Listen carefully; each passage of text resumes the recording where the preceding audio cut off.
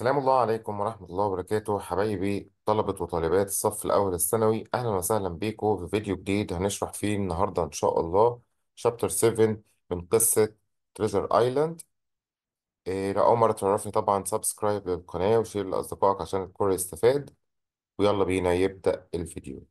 بالله عليكم بالله عليكم اعملوا لي سبسكرايب ولايك، وقبل ما تخرجوا من الفيديو قولوا سبحان الله. باي. Jim Hawkins.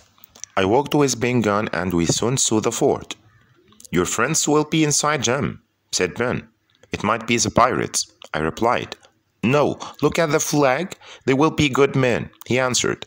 The fort was made by Flint. He was a clever man, and he wasn't frightened of anyone except Silver. Let's go inside, I said. I can't go in there, Gunn replied. I don't trust anyone. I will wait for you. Remember what I told you. I can help you. Come and find me tomorrow. Before I could go to the fort, there was the sound of more gunfire, and I had to hide, so I wouldn't be hit. From the trees where I waited, I could now see the Hispaniola. It was also flying a flag, but it was the Black Pirate's flag. When it was nearly dark, I walked round to the back of the fort and called out. The door opened, and Dr. Livesey let me inside.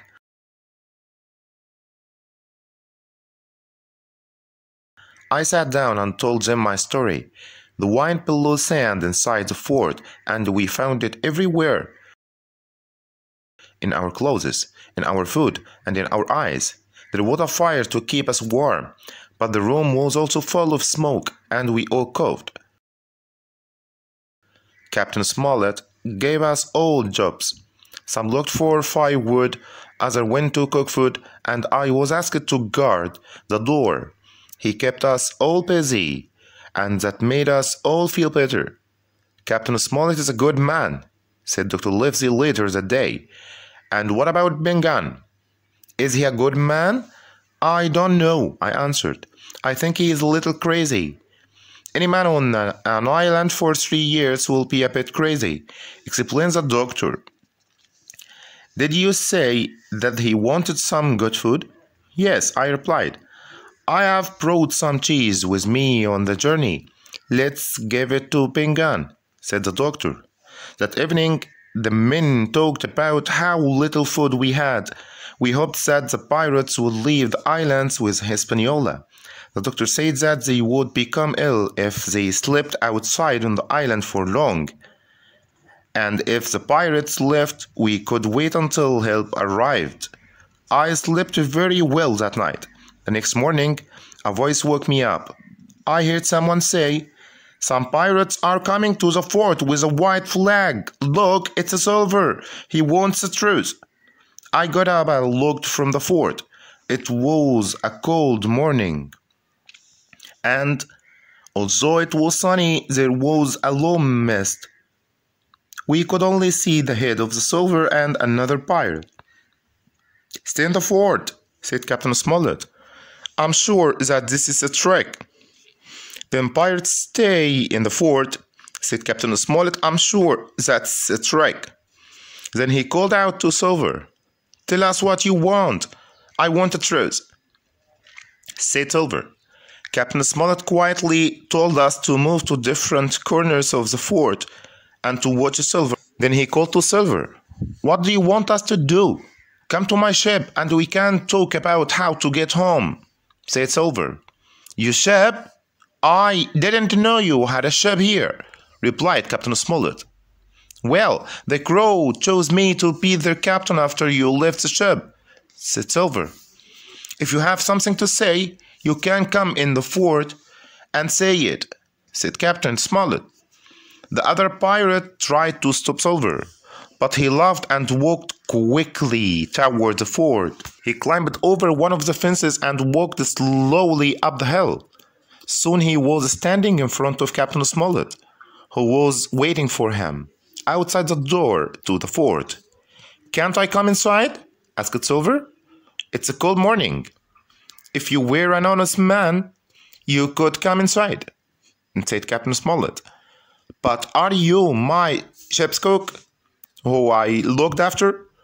Or Captain Silver, a pirate? Okay, we can stay here, said Silver, sitting down in the sand. You have got a nice place here. Look, there's Jim.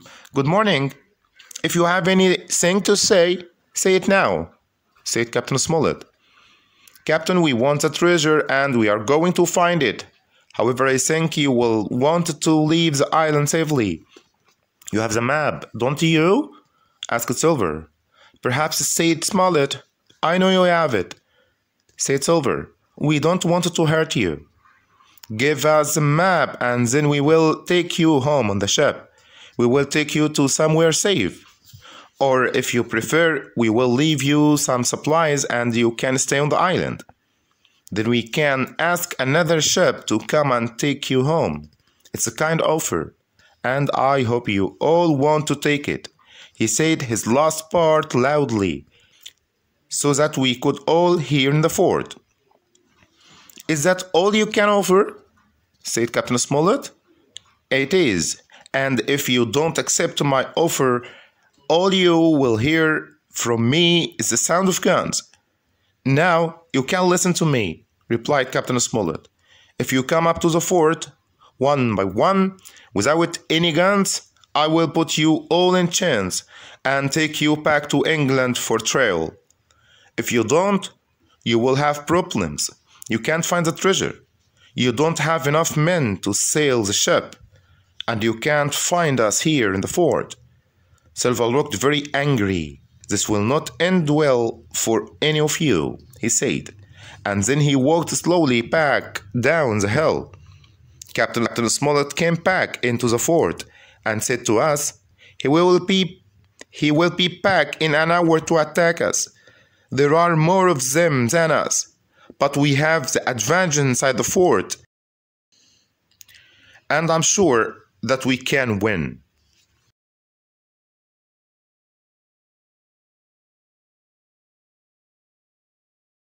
خلصنا الحمد لله شرح وترجمة شابتر 7 في قصة تريجر آيلاند. أتمنى تكون استفدت. بالتوفيق للجميع. انتظرني في فيديو جديد إن شاء الله نستكمل فيه شرح القصة وتدريبات عليها كمان.